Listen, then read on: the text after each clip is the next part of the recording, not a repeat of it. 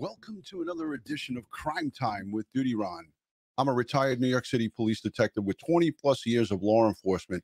And tonight we are going to bring to you some very important information. We're going to be talking about the wildlife at the Carlton Reserve and what is still running around in and about that location pertaining to Brian Laundrie and his remains. A lot of people going back and forth and looking at trying to go to the site to look at different things, kick some cans around.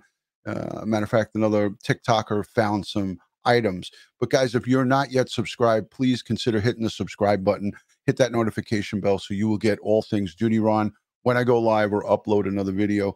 Also joining us from a remote location. I don't know if he wants to put it out there, but he's outside of New York State again. Ed Wallace, my co-host. Here he is. Ed, I don't know. Do you want to tell the folks where you are? You're a sneaky and mysterious guy. So you want to let our folks know where you are? I'm in Minneapolis. All right. He gave it right up like a wet noodle. Ed, so you and I have been speaking about the wildlife in the Carlton Reserve and Kayaker, nature reserve. They're both together in that enclosed area. There's so many different dangers when the water recedes. We're seeing a lot of folks go out there just to kind of not gawk, but just to go. Even our retired Detective Sergeant Bill Cannon, he was out there in the reserve, and he was running around today, which was, hey, listen, he's probably packing. He's probably got his piece on him, right, Ed? Oh. So Bill is a whole different situation. But we were concerned about anybody getting hurt. And that's the thing, is like, I don't want people to get a false sense of this is a great place to go and pack a picnic basket and go out there. Everything is going to be nice and safe. So let me just say hello to all the channel members, the Patreon supporters, and all the folks who positively interact in all of our live streams. Hey, that video that we were waiting to download, Ed has downloaded, and it's really a high quality one. So I'm gonna back it up and play that. Paul from the Gator Boys from last week. It was just about a week or two ago. We had Paul on. He has been kind enough to grace us again this evening with his presence. I mean, he is again an expert in wildlife, especially. As we know, the alligators. Let me just try to set this thing up. Ed, you want to talk about what you're doing in Minneapolis, or you want to keep that on the down low? Well, my youngest son works out here, and he came out here right after graduating college, just before COVID hit, and then his office shut down. And so since his office shut down in March of 2020, he's been working out of his apartment, and he's had it. He's burnt out. So he's coming back to New York to work and giving up Minneapolis. So I came out here with the missus to pack them up and bring them home. How's everybody doing tonight? So our show, we want to talk about the dangers of being out in these reserves. In addition, we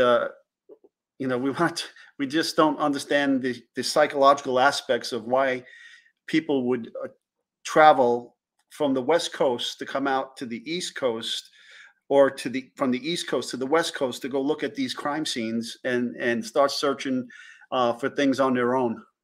And I could tell you, I could answer that a little bit. It's because the curiosity. People are curious and they want to see it. All right. I'm going to show this clip without further ado. It's a very short one. This is some of Paul's.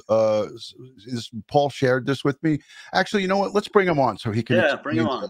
Yeah, this is ridiculous. I can't have we can't have a prominent man like that sitting in the green room. So without further ado, Paul from the Gator Boys, he is here with us. Thank you for joining, my brother. I appreciate you taking out the time on a Monday night. No worries. You were a fan favorite. I've answered the most emails that I've ever answered in the 2.5 years that I've been doing Crime Time with DutyRon, thanks to you. So everybody loves you, man. What are we looking at on the screen, brother? This is just a catch I recently did out here in Plantation. It's like an 8.5 foot alligator, big thick one that I we had to go down and find it. It was stalking ducks along the bank. It ate quite a few of them, obviously, to see how thick this guy is. But this is just one of the techniques I use to catch these guys. Gotcha. Is there any volume on this or no?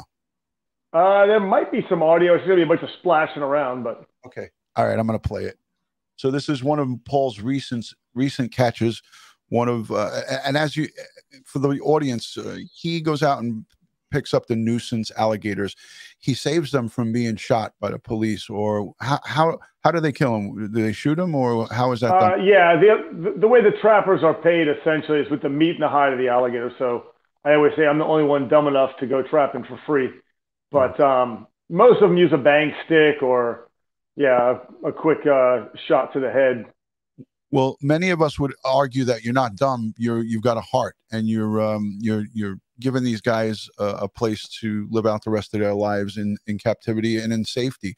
They're not going to be hurting anybody where they are. So, and they're going to get their bellies fed quite a bit.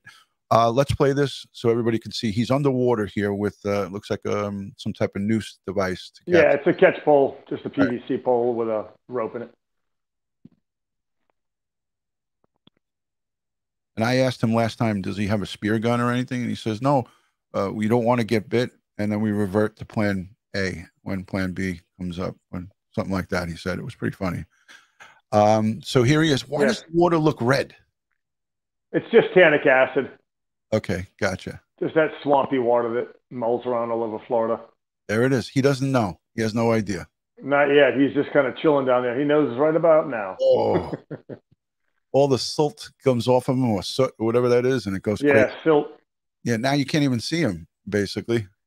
Oh, yeah, that's the tough part when you do something like this. A lot of times you'll get stuck up against the ledge or something. It's like you're in the fight. You're in a fight with the baddest guy in the bar, and somebody turned the lights off. Right now, is this hurting him in any way? No, he's trying to get that rope off him. He's just going to bite anything that comes near his mouth. Right. The other trappers use. I want to go back. I want to see this, how peaceful this was until this point. The other trappers use baited hooks a lot, which they swallow. It ends up killing the alligator because he spends the whole night tearing his stomach inside out. But this is about as gentle as you can get with these guys and still be able to catch them. Yeah, it was like a big treble hook. Yeah, well, I'll use a treble hook on a cast line. Those guys use like a baited shark hook. A lot of these guys. Oh, yeah, too big. They do the treble hook as well, but when that doesn't work, people love to hang out those baited shark hooks, and I just don't have the heart to do it. Yeah, like hanging a chicken from a tree. Yeah, exactly. Yeah. How big is this guy, Paul? 8 feet 6 inches and about 200 pounds. All right, now we're up out of the water. Wow, that's a clear picture right there. I don't know how that's coming across to the audience, but oh yeah. So where exactly is this, Paul? Plantation, Florida. Actually, it was the police. It was the police that called me. That's East Coast, right? By 95. Yeah, it's like East Coast West. We're on like basically the East Coast of the Everglades. Right. Wow, look at the teeth on that sucker. He's actually got nice shiny teeth. You don't need to use peroxide on this bad boy. Yeah, you're not brushing his teeth. Not yet. He says not yet. Wow, look at that. That's unbelievable. Let me get it back to that spot. We can see the teeth. Yeah, wow. You can run that PVC pole over with a truck. It won't touch it. Those guys put holes in them left and right like nothing. That is unbelievable, man. Wow. How many of these things you go out on in a given week on average, Paul? It depends. Like we just started getting cold weather down here, relatively speaking, in the 60s and 70s. But this is when they're going to start popping up and laying up on the grass and people's backyards. And they might have been there for 2 years, but they're just starting to see them now. So I may get 5 permits in one day, and I may not get one for 2 weeks. Yeah, because I probably get about 300 a year, and I probably catch about 50 to 100 a year. Last week when I tried to get together with you, I think it was Friday night or one of the nights, and you said you were going out to catch a python. You want to talk a little bit about that? Yeah, I'm also one of the python contractors down here, and we were going out looking for the invasive pythons, trying to remove some of those guys from the Everglades because they're really doing some serious damage. There's like a 94% reduction in the mammal rates of the in the national park down here. So when I get spare time from away from the gator stuff, I try to go out and remove some of these invasive pythons. Jackie Santel from the audience, she says, how does the gator like his new home? I don't know. He doesn't talk much. Yeah, there's not an open line of communication with I'm Paul. assuming he's fine with it, though. It looked like he enjoyed food quite a bit. So so one of the primary reasons I brought you on here is exactly what we were talking about. So now for my listening audience, the couple that I'm going to show, Allie and Dan, they're great people. I'm not going to use them as an example to say, hey, don't do what they did. But what I'm going to say is that, you know, when regular folks go out, and I'm asking Paul to back me up on this and correct me if I'm wrong. If you're regular people who are just adventure seekers and you don't really know the wild well, or a nature reserve like the Carlton Reserve, there's all kinds of wild animals roaming in there and reptiles and all different kinds of stuff. But I'm not singling these folks out for any bad reasons. I'm just using it as an example of what you guys can, you know, you could see what they did, and then many others went in there just because, you know, as human beings, we're curious. Like, you want to, if there was a crime scene down in the middle of my town, I would drive by there and just say, oh, you know, let's see. As a matter of fact, there was a shooting at one of the Stop and Shops about a year ago, and I went and drove by there. You know, I was curious. It's just you know, but when you're talking about a nature preserve like this, where there is no lifeguard to save you if you fall into a pool or if you fall into water, it's a dangerous proposition. Paul, do you want to talk a little bit about what some of the things you can meet in you know, this could be anywhere, but Florida has so many of these nature reserves. Yeah, I mean, the biggest danger out there is just the mud. Like, people think, oh, the water's gone, it's fine now. There's mud that you'll sink up to your neck in. And you can have boots on you. I've had it before. I've had snake boots on that go up to my knee. And I've had the boots go under where you're stuck. And if you were barefoot, you'd probably be okay. But if you're barefoot and you get bit by a water moccasin, you're not going to be okay. So, yeah, it's the elements as much as it's the environment, rather, as much as the animals out there. But again, there's rattlesnakes, water moccasins. Again, a female bear guarding her cubs, not a good deal. I've had gators that are completely covered in mud. You think you're going to walk across some little trail that's, you know, only, you know, maybe a foot deep in mud, and there might be a gator laying right down there. You'll step on them, and that's not going to end well for you. Wow. I'm going to show just a little clip of this is a couple who drove across the country. You know, they are van life people. And, you know, I'm sure that they came across the Gabby Petito situation from, you know, seeing it on YouTube. So I'm going to go full screen and play just a little bit. They're in the Carlton Reserve, and they were there probably a week or two ago. But these, you know, again, I'm not dogging these folks. I just want you guys to see what they did. The water receded. They figured, okay, well, it's probably safe to go in there. I just want you to, you know, they're in flip-flops. They're wearing sandals, and they're in there in flip-flops. So we're going to let this play just for a few minutes, maybe about a minute or so.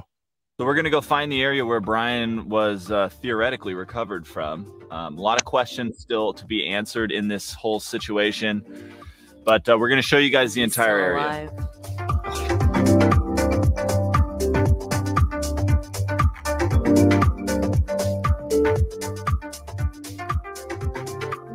I'm actually legitimately concerned about like gators out here because, oh my God, there's wildlife everywhere. There's definitely got to be gators out here. I feel like, babe, we should have probably brought some type of protection. What do you think? Simp, I have a knife. Don't be afraid. Okay. Yeah, that's going to do you good. I have a knife. Don't be afraid. But I love her badassness. You know what I mean? She was like, the husband, the boyfriend or husband is like, hey, I think we should have brought protection. She's like, I got this. I got one of Crocodile Dundee's knives, you know? Like, all right, let's let a little bit more of this play, because this is a prime example of this is dangerous. You know, they got away with it, and God bless them. But I don't want people to get a false sense of that it's okay to just go out there. Let's just get the job done. Okay. Yeah, perfect. A video we watched, there's two sides, one called the live long side and one called the prosper side. And there is a rope swing that I am looking for that Brian had posted on Instagram before it randomly got deleted, of him swinging with his nephew.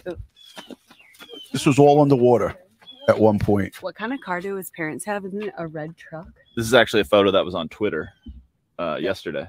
A photo from right here? No, it was actually from over there, but it was looking at this area right here. Onto this bridge. Apparently someone was saying that there was what they would have Told you, simp. I have a. I'm just moving it forward. Looks like a dog to me. Yeah, me neither though. But it didn't look like an alligator either. Thank God. Onward. Remember, it was only 0.9 miles of a walk in. As the crow flies. Sure, as a crow flies, that his body was found. Maybe it's 0.9 miles on trail too. It looks pretty straight. Yeah. So sandals, open toe. I don't know. Is that what would you be wearing, Paul, if you were going in there? No, I'd have snake boots on. All right, we're going to talk about that in a minute. Through here, thick. It's really thick, but apparently it's dry.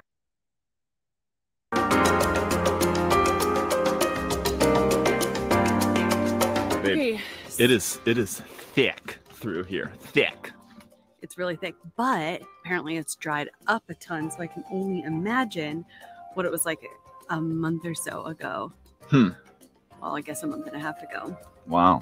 Okay, so if anybody was like me and was like super pissed at how much time they were spending looking in the Carlton Reserve, it was like, dude, he's not there. If you haven't found him, give up, move on.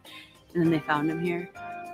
A, that's fishy to me, but B, I guess there's a lot of stuff to look through. Okay, guys.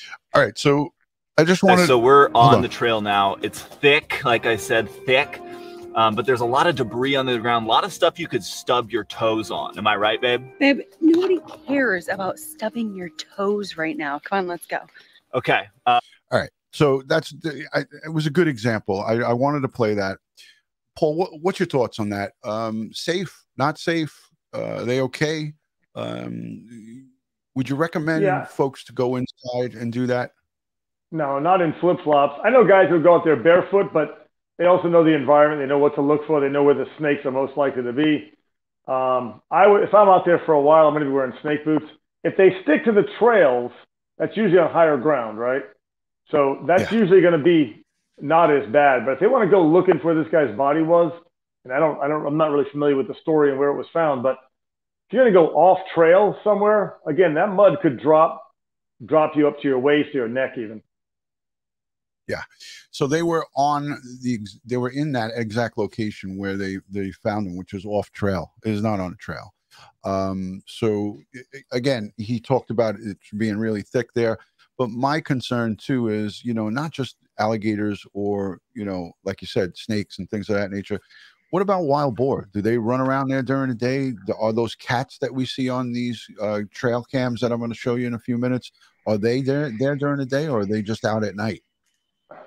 No, the cats will move around all the time. But again, that's going to be a female with cubs is going to be a sketchy situation. Just coming up on one, and surprising it is probably the most dangerous. The Florida Panthers tend to be smaller than like the regular cougars of like Texas and whatnot. Right. So they're not as likely to attack somebody, especially two adults. Right. And the gators aren't going to chase anybody down and tackle anybody. It's if you fall in the water or, like I said, you step on one that's buried in the mud. Boar, yeah, absolutely. You get too close to a boar that's kind of feels cornered. Yeah, you could be in trouble as well. But most likely they're going to run. The biggest threat out there are the snakes, the moccasins, the rattlesnakes. And you've got flip-flops on. I mean, you're shuffling through some underbrush, and there's a mock there. Your whole week is ruined. Your whole month is ruined. And what's your life expectancy if you get bit by one of these moccasins and you don't have the proper, I don't know, is there an anti-venom? I don't know. Yeah, if you get hit by an eastern diamondback, you need to get to the hospital within like 7 hours, preferably 2 or 3. And you're gonna take a lot of anti-venom for that bite. Now, moccasins as well. I mean, you mentioned Chris and Gabby before. My friend Gabby, not Gabby from the story, but Chris is. If you ever see Chris, he's missing part of his middle finger. That's him trying to take a picture of a water moccasin and it biting him in the tip of the middle finger, and he went straight to the hospital and ended up losing the finger anyway. Yeah, Chris has got balls of steel, just as you do. Again, I saw him and Gabby run into that thick brush along Alligator Alley and wrestle out a python out of the freaking. He went in. Like, I was watching him. I was like, no. I mean, I know he knows what he's doing, but man, I would like to show it, but I'm not going to show his stuff here. But that's the thing. He knows where he's at, and he knows what he's getting into. He knows what's in there, what's most likely in there or not. And if you just saw a python go in there, you gotta roll the dice and hope there's no other, no venomous snakes in there when you go to grab it. I mean, we've all done that. Right. That's what I'm saying. Like, he went in the dark. You couldn't even see. Gabby was just holding the cell phone and on a light, and he went in there, and this thing was. He really had a fight. I mean, that dude's in perfect shape. He's like you. He doesn't have an ounce of fat on him. And he went in there, and you could hear him. He's struggling with this goddamn thing. And then he gets him out, and it was still even a struggle when he had him out. But yeah, the biggest thing is those pythons will wrap around trees and stuff, and it's like a grown man's arm. I mean, you're putting up some fight to get that thing to break away from that tree, to let go of that tree or whatever he's wrapped up in, because he's trying to secure his body so you don't take him away and eat him in his mind.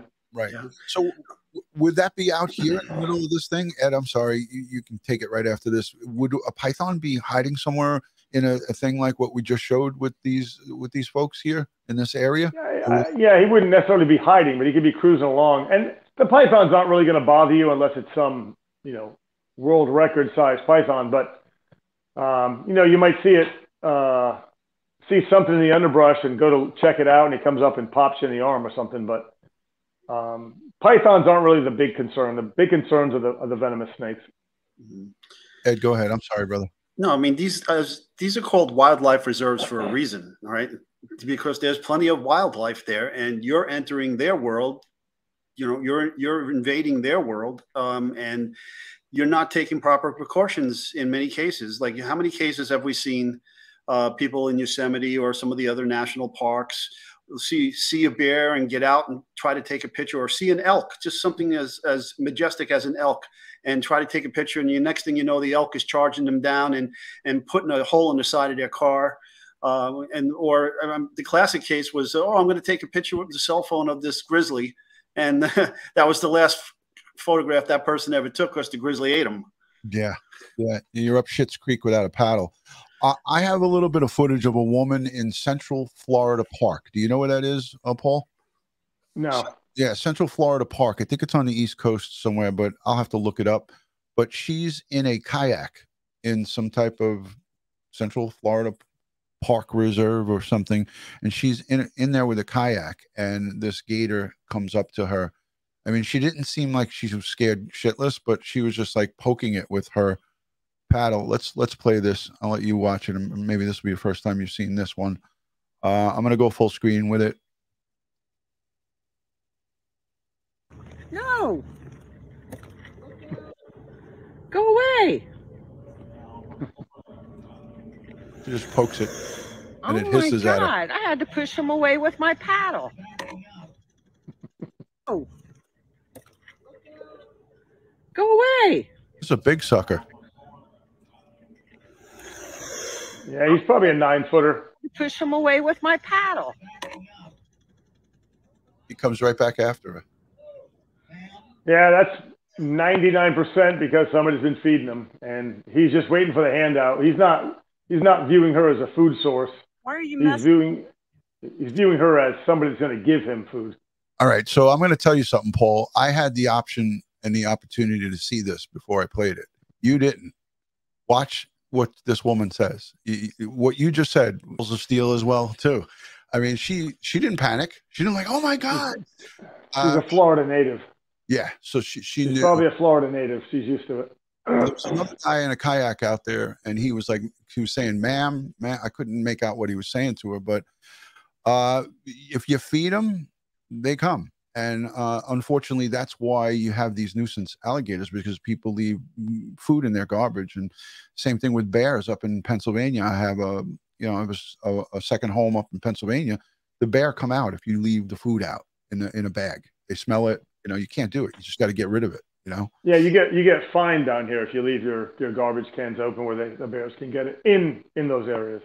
Right. Yeah. So I mean, the whole concept behind me talking about this, we're all curious. Human nature, you're curious.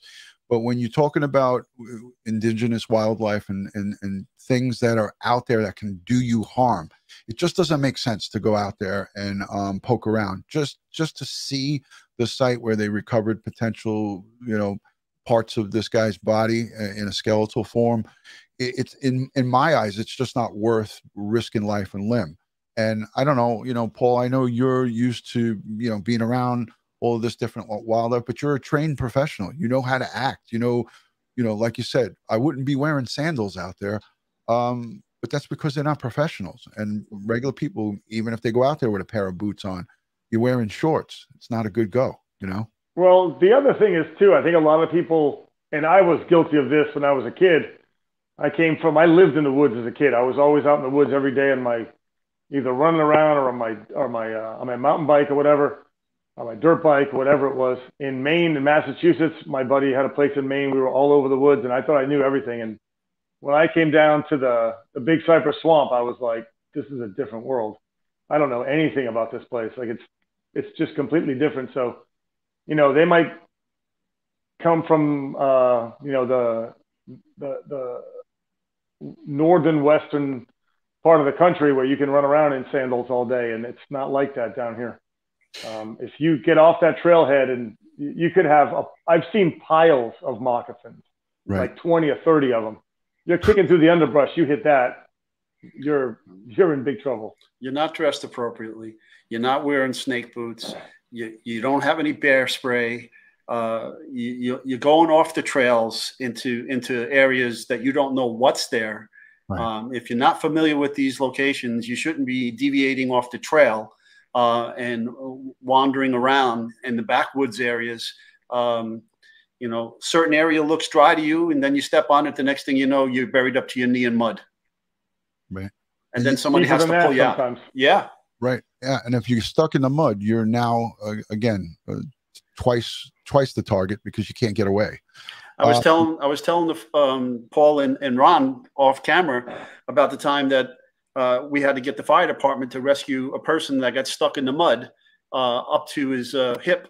And he had to get a ladder truck out there and extend the ladder out to him and run out there and grab him and suck him out of the mud, because there's a suction that occurs here when that mud gets a hold of you. Yeah. Yeah. And it makes you more of a target because you can't move. You're stuck in the mud for an hour and nobody can get you out. It's an hour or more that one of these critters can come by. And what are you doing? You're flailing around. You're making all kinds of noise. You become an attractive target for these wild animals. Correct. Single Mama 4, thank you for that kind message. She says, and we love you, Paul, the Gator guy. I don't know, Paul, if you start a YouTube channel, I guess my first 100,000 subscribers that I have here, they're all coming over to you. So that'd be good. Yeah. If you start it up, you let me know. I'll help kick it off with you. We'll promote it here. Your partner, Chris, I don't know, I guess he's scared of me. He doesn't want to come on. I wanted to get him on the show, but he just got back from Peru. I'm sure he's been busy. So the dude is busy. He's all over the place. I'll get him to come on and collaborate with me, because I think he does the feeding. Actually, he on his TikTok channel, which is huge, he does the daily or weekly feedings on there, and he does them live. He goes in the tank and he goes into their area and he feeds them. He feeds them from the. Yeah, today's feeding day. I just stopped by the park. I was trying to catch a gator behind Holiday Park that somebody called about. Right. And yeah, all those gators are all those nuisance gators that would have been killed if I wasn't able to get a hold of them and get them in there. Yeah, and I want to just say quickly to the folks in the chat, we appreciate you guys being here. I see all the questions that are coming through. At the end of at the end of this, like the last 5 minutes, we're going to take some questions for Paul. And we're going to also talk quickly about our upcoming shows. But I want to show a quick trail cam footage. This is in the Carlton Reserves. It's at night and it's during the day, and it's with the water down. So we're not going to see any alligators. But if you can, Paul, if you could see it, I'll show it full screen on the screen. You can just tell the audience what are some of these wild, what are these critters that are coming up, and how dangerous are they? Will they kill a human being if they come up on them? I know most of them, might get scared and go the other way, but just give us an idea of what we're looking at here, if you can. All right, here we go.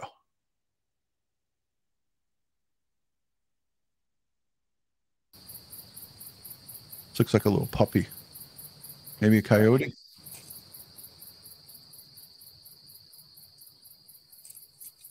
Coyote? Yeah, it's going to run away from you.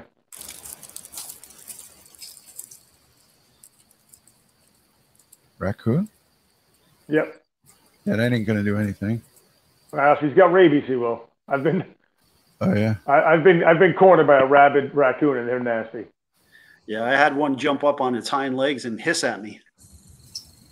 All right, so this is daytime. Obviously now it looks like a cat up here on the right. It looks like a peaceful little spot, similar to what we saw Allie and her husband go through. Yeah, it says it on my phone, so it's like really small to me. I can't really make out what that was. It was definitely a cat. Yeah. There goes a boar. But that's a big ass one up there. Yeah, don't forget, Paul's looking at his phone right now, so we're looking at 27-inch monitor. Yeah, sorry. There's a deer.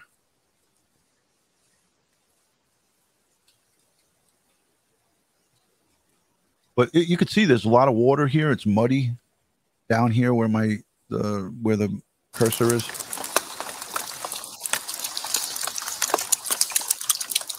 That looks like an otter to me. Yeah. Another deer. Yeah, again, my biggest concern out there would be Oh, there's a cat. Now, could this thing kill you? What is this, Paul? it's a bobcat. It's not going to. Is it a lynx? I really, my phone is like this small. It's again, those things aren't going to ever come after you. But if you happen to corner it, anything. I mean, you corner an otter, you're going to be in big trouble. Right.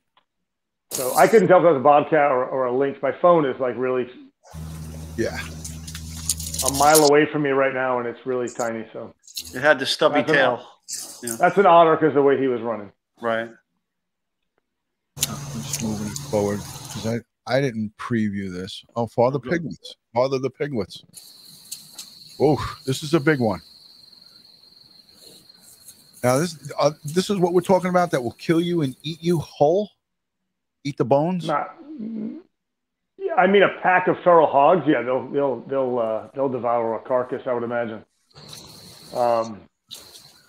But again, your biggest concern out there is not these kind of animals. They're going to see you. You stand direct. We're very intimidating.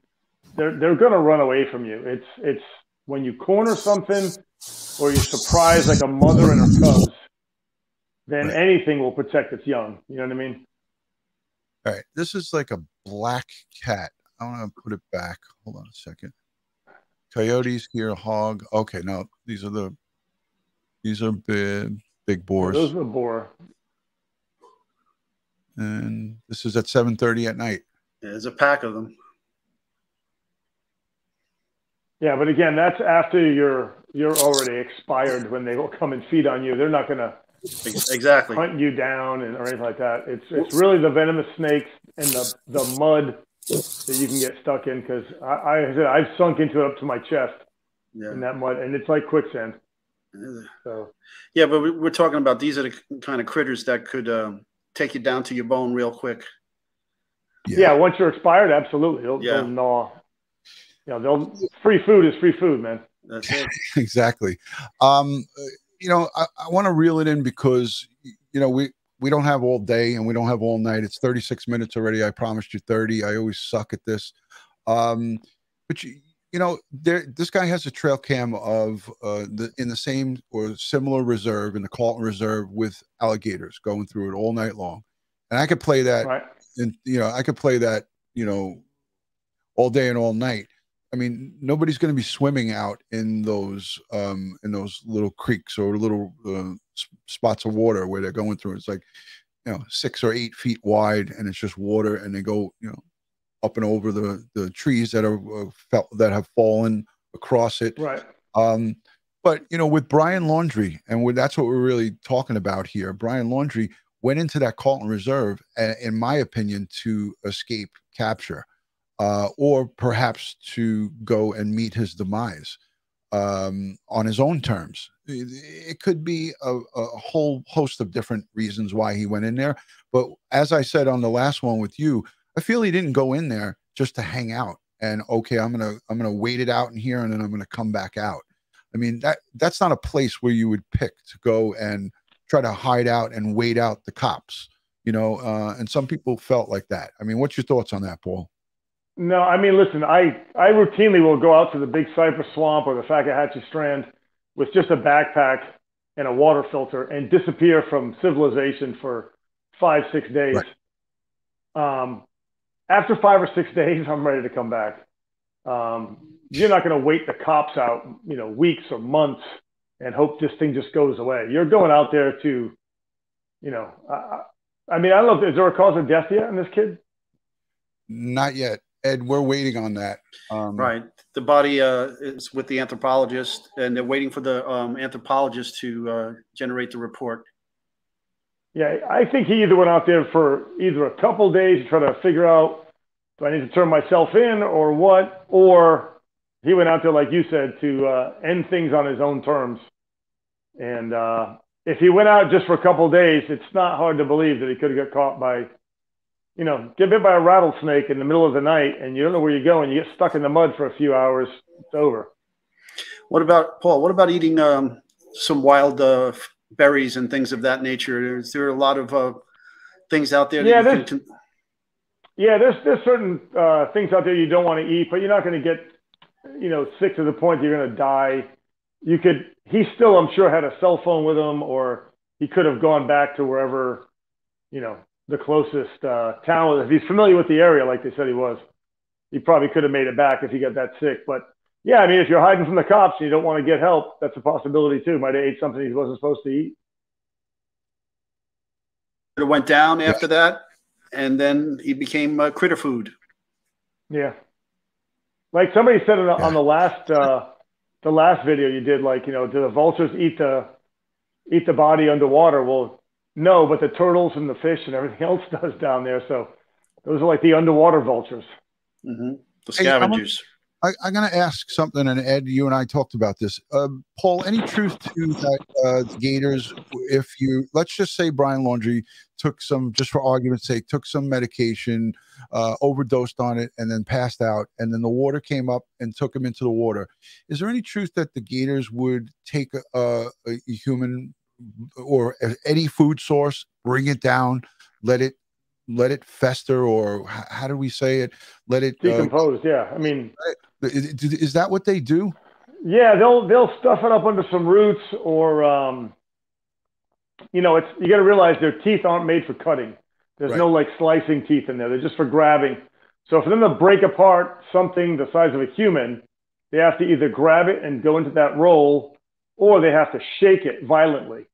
And when you are, you know, in good health or recently expired, you're very, you know, you're rubbery, you're held together really well.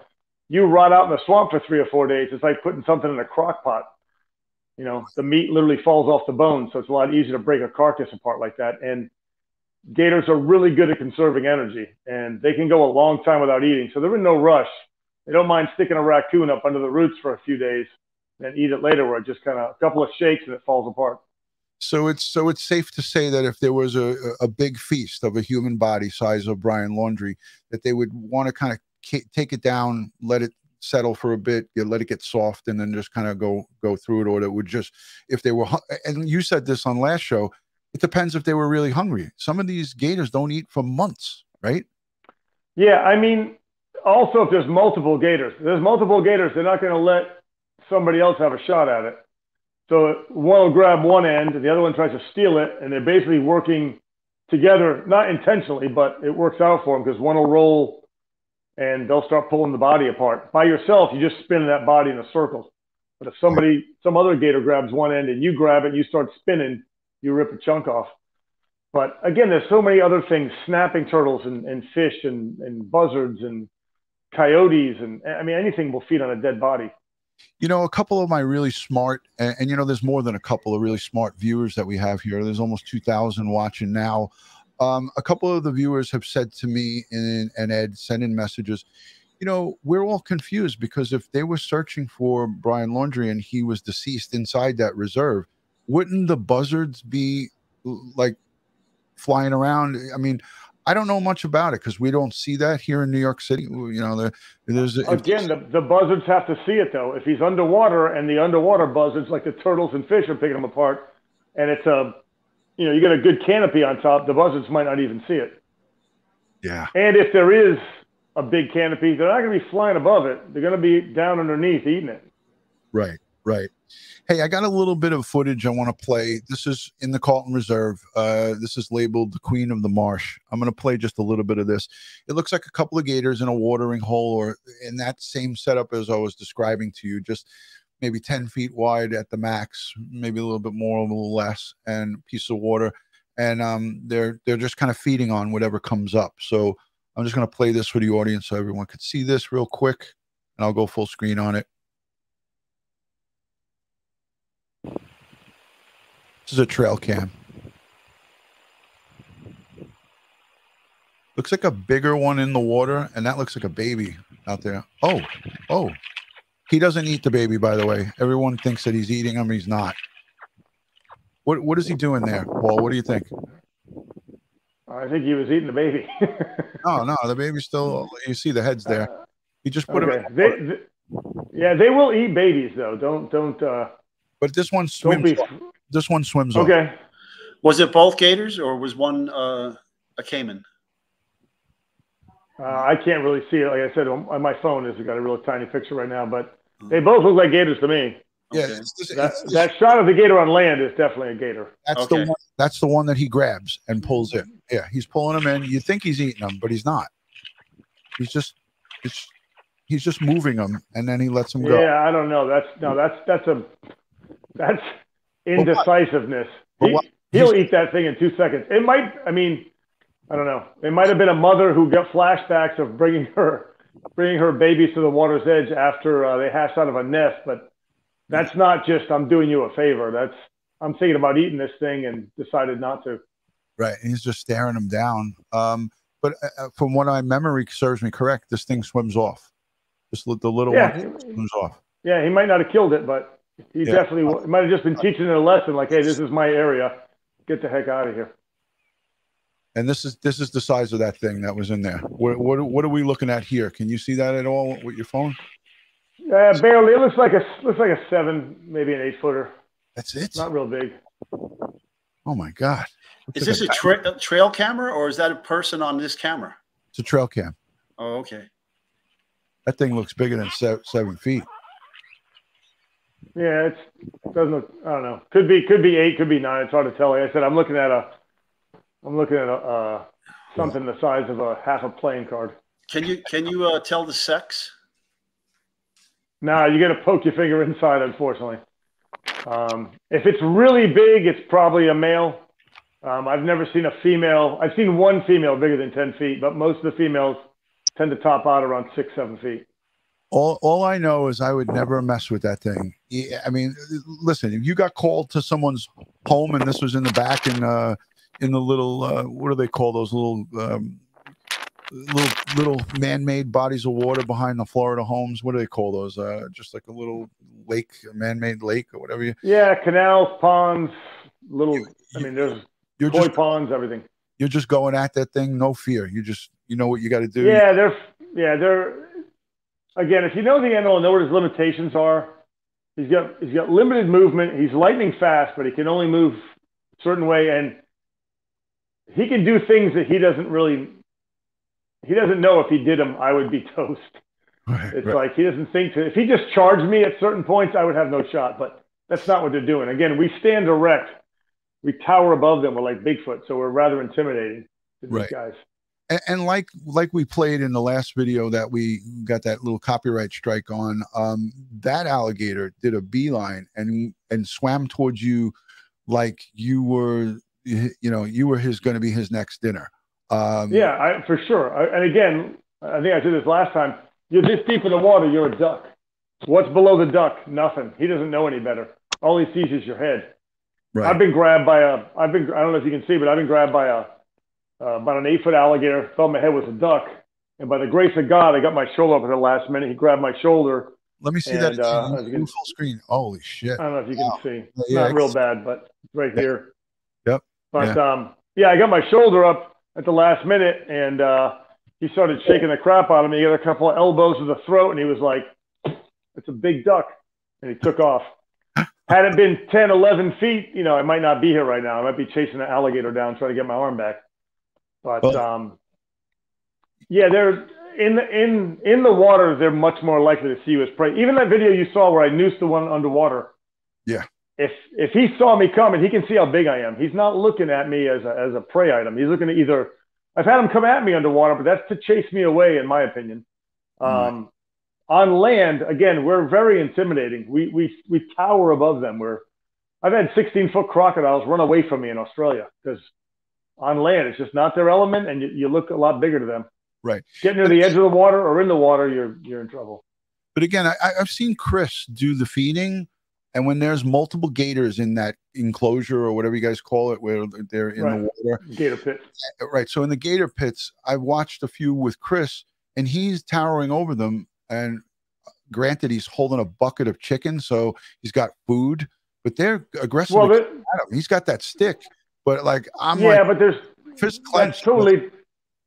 Totally different from a wild alligator. Wild alligator sees you as a predator. Those guys, I mean, we lay around with those gators like they're a cushion from a couch. Right. They don't see us as anything threatening. We're not anything bad to them. We're only good. We're either the guy that hangs out and doesn't do anything, or we're the guy that throws them some food. So that aggression you see is towards the food. I want to get that food before Godzilla gets it. Godzilla wants to get it before Hector gets it, and Hector wants to get it before Mr. Fahrenheit gets it. It's all just a competition. They're not looking at us as a food source. But if you don't have the food, they might mistake your hand. They're not Godzilla, especially. God bless him. He's my baby boy, but he's not that bright. What I'm going to put you on the spot here, and if you don't want to answer it, you don't have to. What do you think the odds are of Brian Laundrie being consumed by gators in the Carlton Reserve? I mean, it's loaded with gators. I mean, I saw some figures. There's thousands of them in there. What would you say on a scale of 1 to 10? 10 being the most. What do you think? What do they find for remains on them? Just a piece of his skull and some bones. But yeah, I mean, it's possible. I mean, I have 1 to 10, maybe a 3 or a 4, but you throw in all the other animals, hogs, bear, anything else that will scavenge food. If he's dead out there, I mean, it's pretty close to a 9 or a 10. It's not gonna go to waste out there. Right. Nature doesn't do that very much. And people argue, and Ed, you know about this. People will say to us, "Oh, did he shoot himself? Did he hang himself? Did he take pills?" I mean, listen. If he was to, if let's just say for argument's sake, he did shoot himself. Say he shot himself in the head, or he shot himself, and there's blood splatter all over. That's going to make the process go quicker. It's going to send the critters over a little bit quicker than if he took some pills or, whatever, and laid down. And then it takes a little while. Right, Ed? You're a crime scene expert. Yeah, absolutely. I mean, first the insects will come because they'll smell that right away. They'll smell the death right away, the blood, and the decomp starts right away. The bacteria starts working. Then the rest of the animals show up, the rest of the scavengers. Let's say, as Paul said, hey, it's a free meal. Here I come. I didn't have to catch it. Instead, it's right here, and I'm going to take advantage of it. and it becomes the fight of the fitter, you know, like whoever can get to, like when we watch birds feed on, you know, like wild birds, I see them feeding in Central Park. You know, the bigger one always gets the pigeon. The bigger pigeon always gets all the smaller ones away, and he takes whatever he wants. So I'm sure that's how it is out there too. There's well, a the question. gators. Yeah, Go Paul. ahead. No, I was going to say the gators are like that too, as far as smelling death. I had a gator that was hit by a car, and I brought it back to the park, and I was getting a pen open for it, and I just kept it in the gator pit. And I thought for sure it was going to die anyway. I called my vet. We were trying to get something set up. And when I got back to the pit, the gator had died. And it died within like 3 minutes. Godzilla will, I could pet him in the face. You've seen me brushing his teeth on that video on my Instagram page. Godzilla went over and tried to tear him in half and eat him. He knew he was dead within 30 seconds. And he literally came out of the pit, walked 20 feet over, and started trying to shred him. And I was like, right, let the death rest for a second, dude. So. Yeah, so a lot of people in the chat feel the gators didn't eat them, and you know what, you gave me a 3 or a 4, so the possibility is, you know, again, anything's possible. Nobody knows, we don't know, but you know, I asked you up and down the last time you were on with us, what do these gators eat? And you said they eat everything and anything. They'll eat a boot, they'll eat a shoe, they'll eat a backpack. So people ask, why is that dry bag there? Why did the dry bag last? And nothing of his, no clothing, there was nothing, no shoes, no nothing recovered. His dry bag with a notebook in it, and that's it. You know, so I don't know. Well, dry bag's rubber, so that's the last thing you're going to eat, just because it doesn't hold that human scent like clothes do. Clothes will still smell like a sweaty guy, which smells like food to them. You know what I mean? It's BO. Animals reek of body odor. It's just, you know, it's a natural smell, and they'll eat that stuff. But rubber doesn't do that stuff. One rain and that stuff's pretty much gone. So it also doesn't feel like flesh. A wet shirt will feel like flesh. A wet boot feels like, you know, some kind of an animal part. But yeah, like I said, a 3 or 4 with the gators eating them, just because there's so many other animals. I'm not saying, more than likely he got consumed by a bunch of animals. Right. Yeah. Well, the definitive answer is going to come from the anthropologist, because the critters are going to leave their teeth mark on their bones, and they'll be able to tell what critters were nibbling at them. You know, and that's you know, what's time consuming about the analysis, right? They'll have to look at all of these things under the microscope and check out the depth and of each of these marks on the bones and determine what critter created them. Right. Hey, I wanted to ask you, Paul, about the dry bag. I don't know shit about these dry bags. What's a typical dry bag? Like, is it gonna, if the water comes up 2 or 3 feet and it's a dry bag is in that water, is the water gonna get in there, or is it some? No. Is it like a? No, it's just like a big sack. You usually have a roll down, and right, fold it over, and that fold, 3 or 4 rolls with it. It's watertight. You use them as flotation devices all the time. If you got to cross a swamp and it's, you know, deep in your chest, you get all your stuff in it. You can kind of use that as a flotation device to kind of like breaststroke your way through. And so no water can get in a dry bag. Not if it's a good dry bag. No. Okay. If it's sealed closed correctly and there's no holes in it, apparently that dry bag had a hole in it. When Brian's parents were holding it, there seemed to be something protruding from the bottom corner of it. Okay. What would be the purpose of him bringing a dry bag in there? Because obviously, I guess he knew that the water does come up. He knows that's a familiar, his parents said that's a familiar place where he goes. So yeah, I mean, it's Southern Florida. It rains every day. At certain times of the year, it's going to rain every day. So I have a dry bag with me at all times. If I'm going to go out into the swamp and I'm going to bring like camera equipment to film something, or, you know, just clothes and stuff, you always bring at least a small dry bag in your backpack if you don't bring an actual dry bag backpack. Gotcha. And he had a notebook, a diary, maybe a sketch pad, things that he would want to protect from getting wet. Right. Yeah, that's normal to have a dry bag like that. Then. let me turn over to the chat and say thank you to my Facebook people, the Facebook live streamers. We have Twitch. We're live streaming on Twitch, Facebook, 1, 2, 3, 4, 5, 6 Facebook groups, and also Twitter Live and YouTube. So I want to say thank you to everybody who has joined. And we're not wrapping yet because I got a quick Q&A with Paul. I want to just say thank you to the live chatters, over 2,000 folks at one point here. Facebook, Twitter Live, Twitch, and all of the groups on Facebook, the Police and Crime Chat group. You guys are all awesome. And if you haven't authenticated yourself on through Streamlabs on Facebook, that's the reason why I can't see your name, because it just comes up as Facebook user. So thank you to everyone who's in on all of those groups. Quickly, I'd like to just say hello to everybody outside the country. If you're watching outside the country, let me know where you're watching, your city, state, or your country, and would like to say hello to you quickly. We are going to be doing a show on Thursday with a bug doctor. Ed, you want to take that and tell everybody about Ian? Okay, so we have Ian from Down Under. He's a doctor of entomology. He works at the Body Farm as well at UT with Dr. Murray Marks. He trains the FBI agents up. He's been doing it for the last 13 years, and he's graciously agreed to join us on Thursday night, 8 p.m. New York time, to go over all things entomology and decomp. So he'll talk about the insects, what insects get there first, so forth. We'll lead him through a series of questions, just like we did with our anthropologist, Dr. Murray Marks, and we'll have all your questions answered, rather. Awesome. Thank you, Ed. That's going to be a show that you're not going to want to miss. Thursday night, 8 p.m., Ed, or 9? Did we say 8? 8 p.m., 8 p.m., because it's going to be 8 a.m. in Perth. Friday in Perth. So some folks checking in from Scotland. I saw 2 from Scotland. I see Switzerland checking in, UK.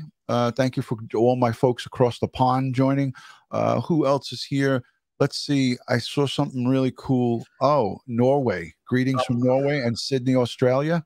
Abu Dhabi, United Arab Emirates. There we go. Checking in. Brazil is here. Everybody's joining because of Paul, the Gator guy. They love Paul because he is bringing great content to folks for this wildlife. We could sit here and I would look like fools talking about this. So without Paul, we wouldn't have a show for you tonight. So thank you, Paul.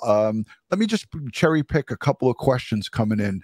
And, everybody loves this whole thing. They're fascinated with that you rescue these alligators. How much does it cost to house one of these guys?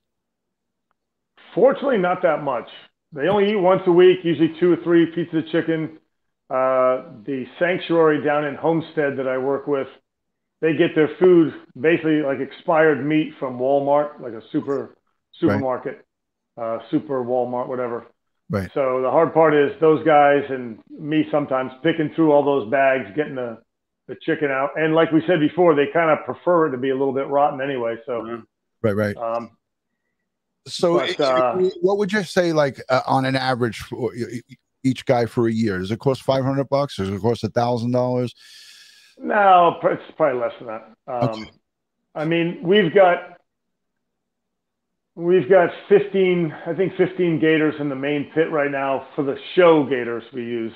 Right. There's 1,000 of them, over 1,000 down at the sanctuary. But like I said, a lot of that food's free. It's overflow from Walmart or whatever. And if we run out, you go out and you buy, some 40-pound boxes. It's don't get me wrong, it's not cheap, but it's not as bad as it's not like you're feeding 1,000 tigers. Put it that way. I got you. Yeah, that's a question that comes in quite a bit. It's very redundant, and I don't have the answers. I never was able to answer it, so I said, "All right, let me get them and ask them that." And like some years are different. You may not have to pay for anything one year because Walmart's got tons of expired meat, and then other times, like right now, they're not throwing out as much. So now we're going out having to buy some stuff. So here's a question for you, Paul. One of the audience wants to know if gators smell blood in the water.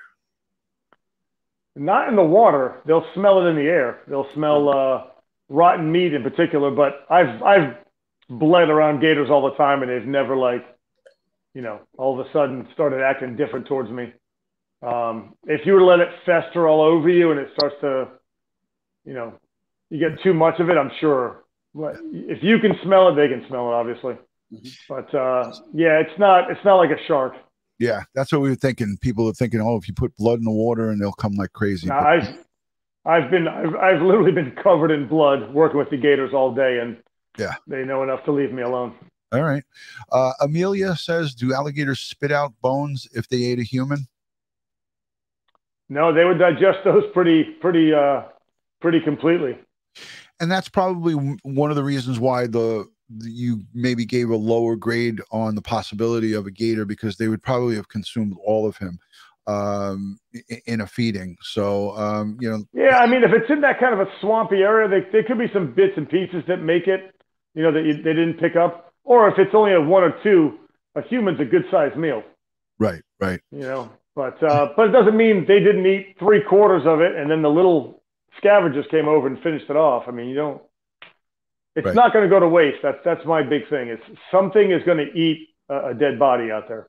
Yeah. It's not like the desert where if nobody sees it, it just kind of mummifies. It's going to get consumed by something.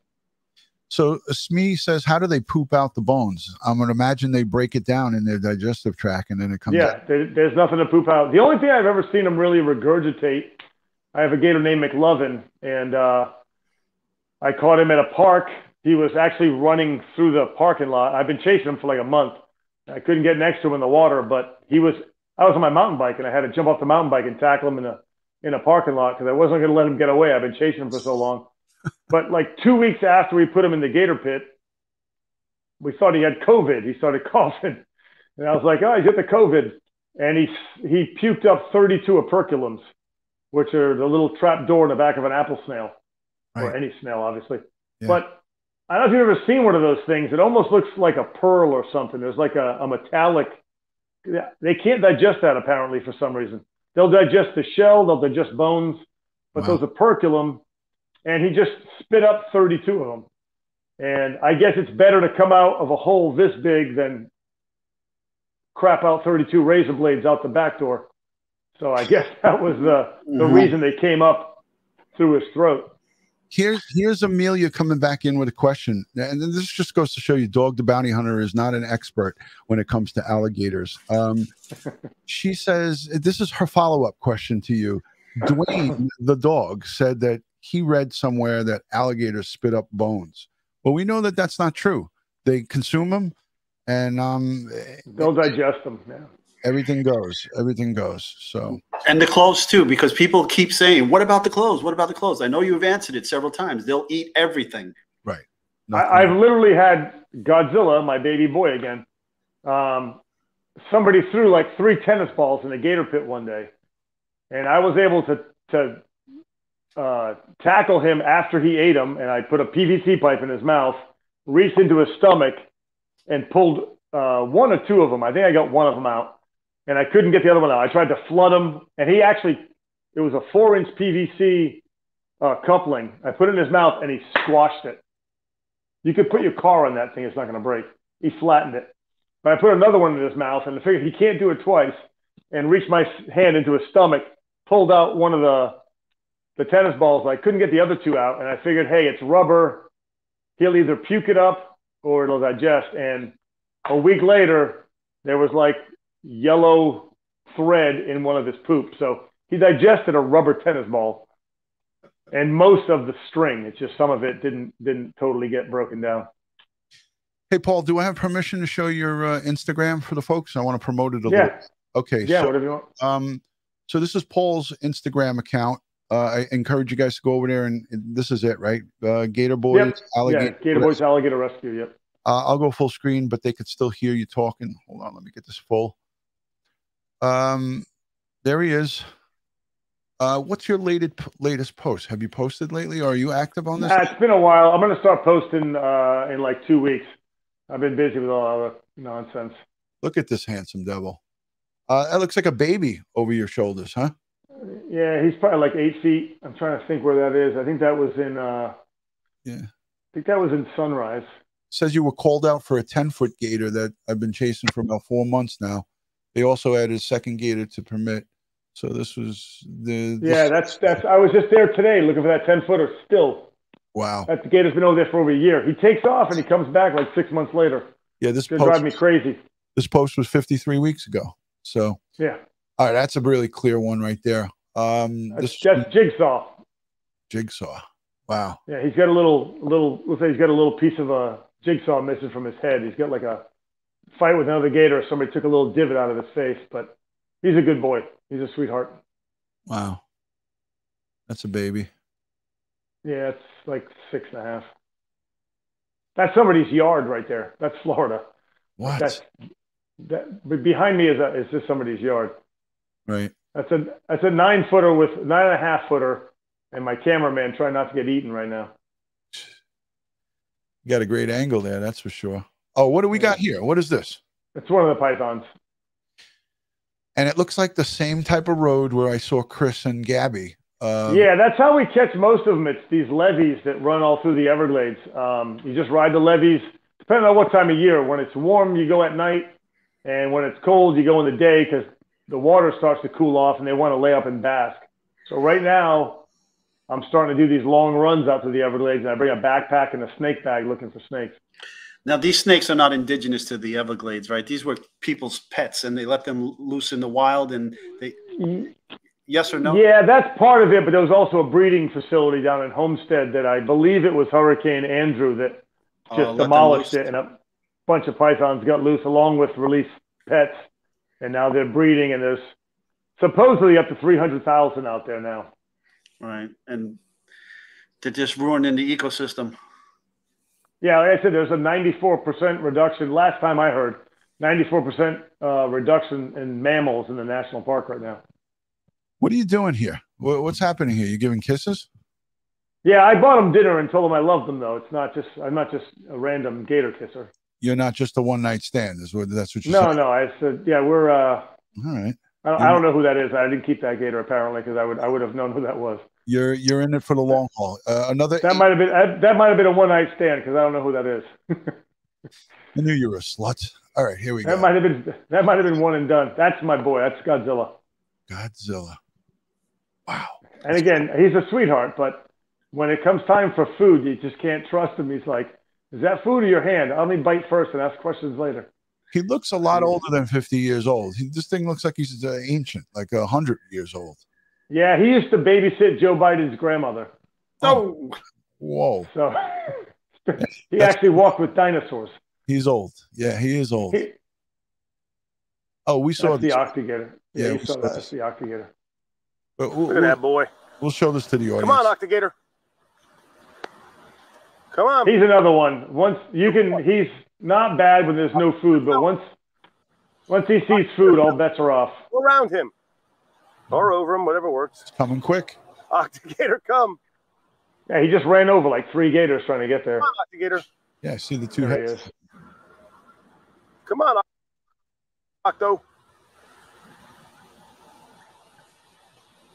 Hi, Bubba. Come on, Octo. Come on. Octogator, come. Good boys. Good boys. Good boys. Wow. Good boys. All right. It looked like something went wrong there. No, I just backed up into the fence and I couldn't get the food out of the bag quick enough. So. Oh my God.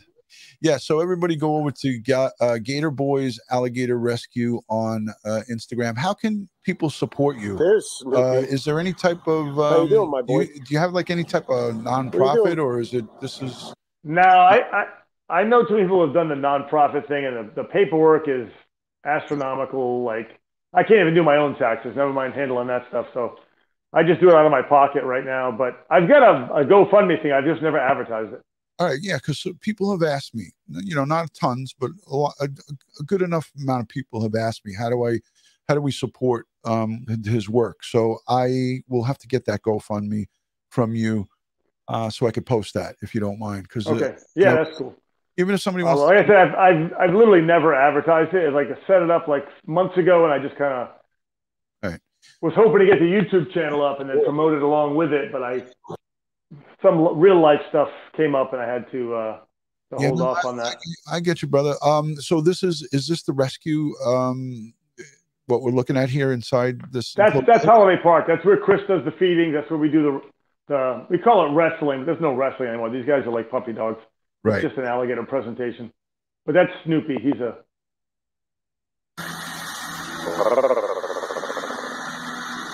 Who's narrating this? That's me. Like where you walk, girl. Come on. That must be Jelly, because Jam don't shake like that. What do we got here? Debo. What do you want, a shot at the title? That hissing. What is that? Is that like a love? I brought you in this pit and I'll take you out. What is he doing there with the hissing? It's breeding season at that time. He's trying to intimidate me, but it's not working. It sounds like a fart. Boop. Wow. That's how you beat an alligator. Just boop, right in the nose. Works every time. Wow. No, it doesn't. Don't do that. Don't do this at home, ladies and gentlemen. Unless you have a gator at your house, then you probably know what you're doing. Okay. All right. I think we showed enough for this Instagram page. I think we all got the idea. Paul has got balls of steel. I always say that. On behalf of DutyRon and Crime Time with DutyRon, I'm going to make a $250 donation to the GoFundMe for the work that you do. So I'm going to get that from you. That. Yeah, I'm going to get that from you when we're done with this, which we're going to wrap it up now. Listen, guys, the reason we do these things is to educate. And I can't overemphasize the importance of safety. Going out and gawking at a location where remains were taken into custody by FBI and Northport Police Department. No matter what you think of how they did this job, now we all know that this is not a great this is not their best hour for the Northport Police Department, but we're not here to bash them. We're here to just say, if there is evidence that's left behind and we're in there kicking stuff around, it's not a great thing for helping the Petito and Schmidt family. So I say this, as a retired police professional, Ed concurs, I know with me, let that stuff stay there and let the police handle it, whether it's the FBI, local, the state, or the park police. Let them handle it. We don't need to go in there and try to do their jobs for them. Again, the folks who did find the water bottle, kudos to them. They did the right thing. But, you know, we don't want kids going in there and throwing things around and picking up evidence. And, oh, look, I found a bone, Dad. Look at this. We don't want that. So that's my takeaway from it. But from a safety perspective, the reason I brought Paul on is to, give you guys his professional opinion on the wildlife that's out there. And Ed and I, we can hunt down criminals left and right. Ed can, collect forensic evidence and do all of his crime scene stuff and bring us some of the best guests that Crime Time with DutyRon has ever seen. I'm proud to toot my own horn that I connected with Paul. Ed had nothing to do with that. So I take credit for hooking up with Paul. 100%, folks, 100%. But I do want to say that, from Crime Time with DutyRon, from all of my subscribers, it's not coming out of my pocket. It's coming from the channel. That donation is acknowledgement of the great work that you do for the residents in South Florida, on the East Coast and West Coast. You're all over the place. So it's my pleasure and honor to do that for you and promote your YouTube channel when it gets going. You can definitely count on me. I know you can count on Chris. He's got a great following. Him and Gabby will help you out. And I'll give you the push from the police side on this end. So I appreciate it. Will you come back and join us another time? Anytime you want. If I'm free, you got it. Excellent. Anybody have any last questions? Because we're going to wrap it up. Ed, you got something for the troops? No, just remember Thursday, 8 o'clock New York time. It's all bugs. Bugs, and all bugs. We're going to have the doctor on. Guys, I want to just say special thank you to everybody who positively interacted here. And as I like to end all of these live streams, I like to say, God bless the world. God bless the United States of America. And God bless each and every one of us here in the chat. And all victims of crime and their families across the globe. May they have peace and find strength from folks like us here in this type of crime community, giving them support and praying for them, guys. Thank you so much from New York, Florida, and Minneapolis. Yeah. Stay safe, everyone. Yeah. Thanks, guys. We'll see you on the next one. Thank you, Paul.